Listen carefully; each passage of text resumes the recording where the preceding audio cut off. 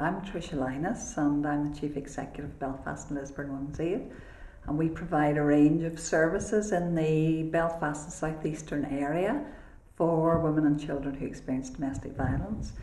So first of all, to say the Supporting Peoplefunding programme is a really good programme because it enables us to actually deliver a whole range of services.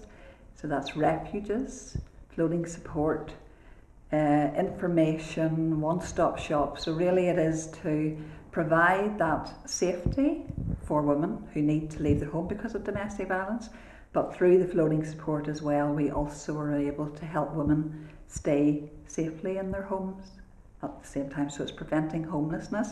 So the programme itself is really good for the individual woman that we work with, but also we would be very clearly saying that actually investment in supporting people saves money across other departments.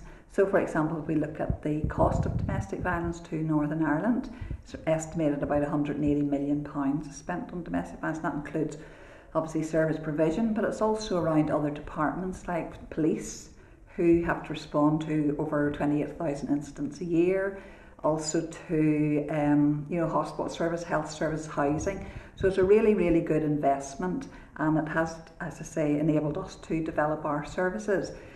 But we're glad that we have got funding for another year, but really it has to be a much longer term plan so that we can keep the services running because they are needed. Our services are life-saving. And it also means we haven't had an uplift. So I know our campaign, Supporting People campaign, is asking for a 10% uplift because we really need that to make up for the shortfall, the actual decrease of our funding over the last number of years.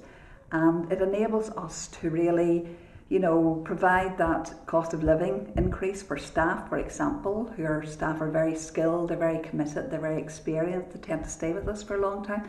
But actually, that monetary value, being able to actually provide a good salary for them in the sector, given the nature of the work that we do, is absolutely critical. So we would really be highlighting the need for the Supporting People campaign to bring about that long-term investment, and also to consider in that having an uplift that really marks the value of the work that's been done.